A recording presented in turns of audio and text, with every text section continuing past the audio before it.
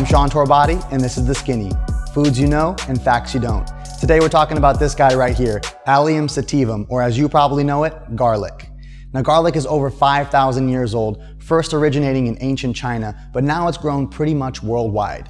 Garlic has a rich history in ancient medicine, going as far back as ancient Egypt and even being a favorite of Hippocrates, the father of Western medicine.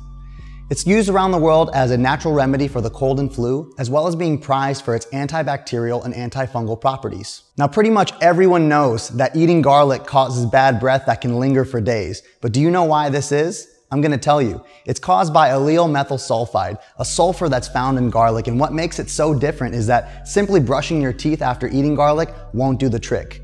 The allyl methyl sulfide makes its way into the bloodstream and then will circulate for days, causing an odor that lingers. But the upside is, this is the same reason why garlic offers protection against vampires. Nutritionally speaking, garlic is a carbohydrate. It's a low sugar vegetable, so it's super low in calories.